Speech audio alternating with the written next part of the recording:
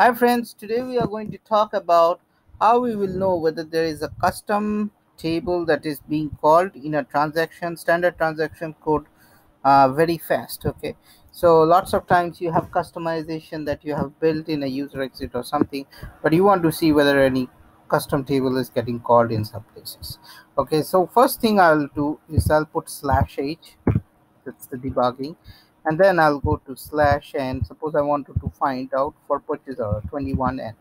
Okay, I'll enter this and I'll press this, and now once we go into the debugger screen, I'll go to script, and in the script I'll click on load script, and here I'll select this option. Okay, select tab. Okay, and lots of times you might have here it will do the read from the custom table. Okay, so here I'll just click on save script. Okay, and now I'll click start script, and based on the naming convention you have, most of the client have Z star. You can put Z star, you can put Y star, or whatever you can, because I don't really know the table name. Okay, so it will start with Z.